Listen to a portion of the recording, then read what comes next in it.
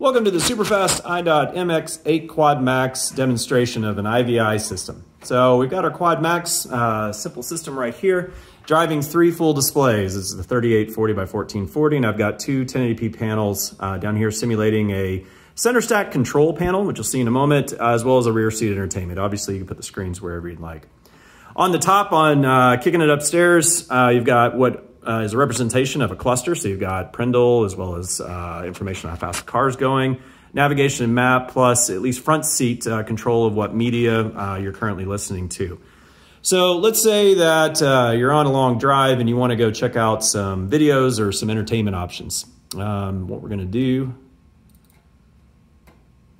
launch Chrome and find a video that we think is interesting to play with. I think I've found just a randomly interesting video to show you.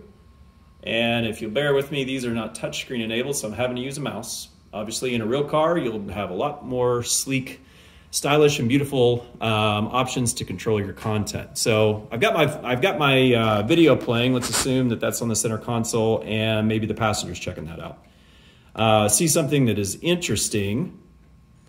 And you want to show the driver. Let's say that we are in some sort of a self-driving car, maybe a level 3. So move that picture-in-picture around to give me a little bit of room. And I'm going to swipe down here and switch apps. So pull this up, grab that screen, and there we go.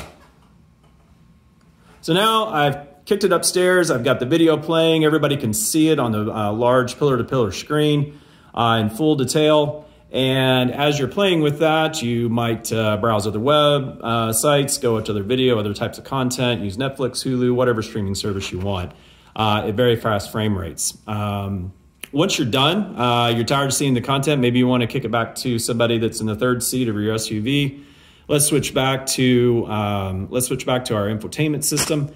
And now we're going to go talk to the rear seat entertainment system by sending it that same video. We thought it was interesting.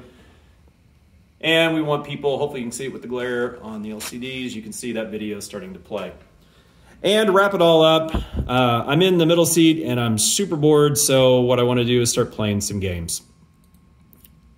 Grab this. And unfortunately, I just showed you how you can now play Angry Birds on a full pillar-to-pillar LCD. That was not what was a part of the demo, but now you can see Angry Birds playing on the big screen. Let's try that again.